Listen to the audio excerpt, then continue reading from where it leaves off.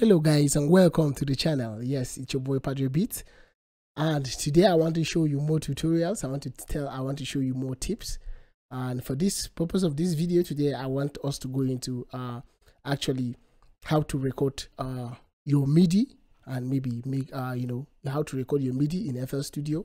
So before we go into this video, don't forget to like, subscribe and drop your comments when necessary. So let's go into this video right away. So first of all you need to do is when making your beats, I will be using FL Studio 21 for this. So the first thing mostly I want to show you is there are two ways to actually make your beat. You could actually start from here. That's, let's say for example, this is your kick. You could actually drag any of your kick and actually replace any of this, and if we are going with let's say anything, a tom, let's say this is a tom. If we're going with something like a rim, let's say this is a rim. So this is a rim. So you could actually do something like this. If you have a MIDI keyboard or a synthesizer per se that you actually want to use to actually play your beat, so you could actually you could actually plug it to your DAW, and the next thing you need to do is to come to options and come to MIDI settings. You could actually see your DAW here. As for me, my MIDI controller is not really here. You could actually see your MIDI controller here. You will see the name will appear. So what you need to do is to check whether it's enabled. If it's enabled, fine, you could actually continue. So if you have your MIDI keyboard plugged in, all you need to do is just come to record. Sometimes when you hit record, it may ask you a lot of questions, or you could actually come here and check what you really want to do. So as for this, we are recording notes, and let's say do we need automation? For now we don't need automation. If you need automation, fine, you could actually click, but mostly sometimes if you click you actually see this alone, but sometimes it may come up with a dialog box asking you what you actually want to record. So for this, our note is actually clicked here, is actually activated. So another thing you need to do is, if you are taking this off, it means you'll be using the keys on your keyboard, on your computer keyboard, for shortcuts. You can see, as if I click on R, it's showing record, and the rest of them. So but if you don't actually have a MIDI keyboard, you want to use the keyboard on your PC as your MIDI keyboard, then you could actually just put this. As you can see, it says here on the hint panel, it says type in keyboard to piano keyboard. Yes, type in keyboard to piano keyboard. So if, as you can see, this is it. So if you want to record, you could just hit on record.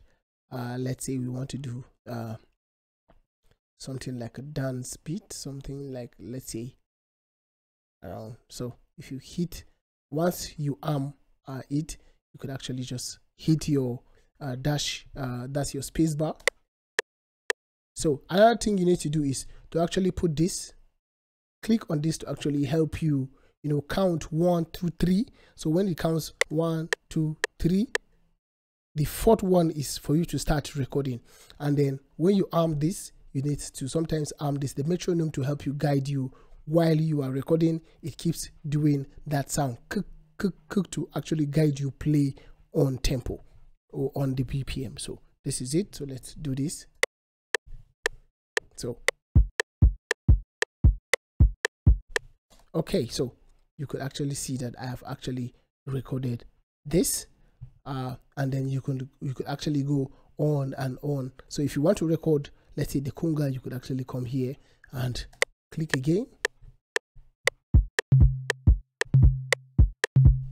As you can see, it has recorded the conga. So most of the things you need to do is, when you record, you could actually use Ctrl Q to quantize, so that it will actually help you drop your note exactly on on the lines. So the next pattern I want to show you recording in FL Studio is using 21. This pattern I actually showed you from here is, it depends on people who are trying to start into FL Studio, but for people who are at least have the basics, you could actually just come here and say, okay, this is my rim. I will just drag my rim and say, let's say channel 1 is for the rim.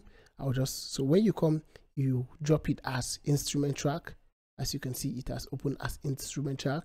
So most of the things, if you like, you could actually arrange everything before you even start making your beat. So this is our kick.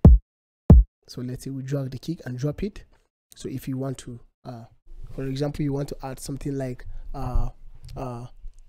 let's say something like a keyboard, let's say track mode, you come to track mode. That's if you want to add something that's not a percussion on a drum or a drum, you could actually just come to here and go to track mode, come to instrument track, and you could choose any of your plugins you want to use. So let's go to FL keys for quick, easy tips. So let's go to FL keys. When I drop my FL keys, this is a complete bar. So 1, 2, 3, 4. Let's just drag it to 4. So this is it. So if I want to record, this for this kick, all I need to do is to come here and click here. When I click here, it actually means I want to record for this. When I click here, it means I want to record for this. So let's start with this. I will click here.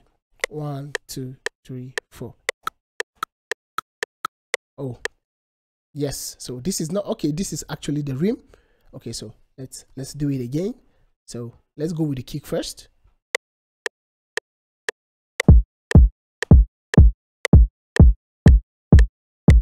So okay, so it has recorded our kick, so we can disarm this and come to the kick. As you can see, that's recorded our kick. So all we need to do is to Control Q.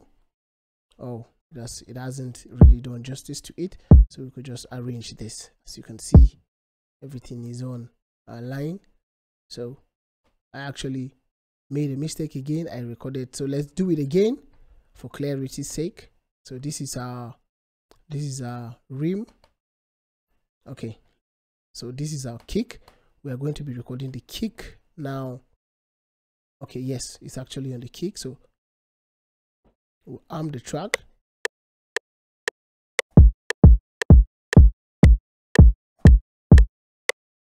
Okay, so let's do it this way. So let's go into it and Control R. As you can see, it hasn't really dropped a few of this of them. Good. So as you can see, it has done this, so we could actually just duplicate it. So for the rim, let's say we are coming back to the rim. As you can see, if you click it here, if I click back this, it comes back to the kick here. If I click on this, it comes back to the rim. So if we are recording the rim, 2, 3, 4. Okay, so we have recorded our rim. So we could actually quantize it and see. Okay, so let's just say this is just the pattern you want to record. So if you are coming back to the keys, that's FL keys, our piano, actually do it this way. So okay, so let's do it this way. We arm it now.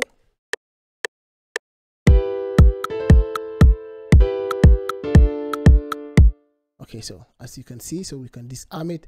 When we come here, all we need to do is to Control Q to quantize it to help it. So for this, we could just highlight this.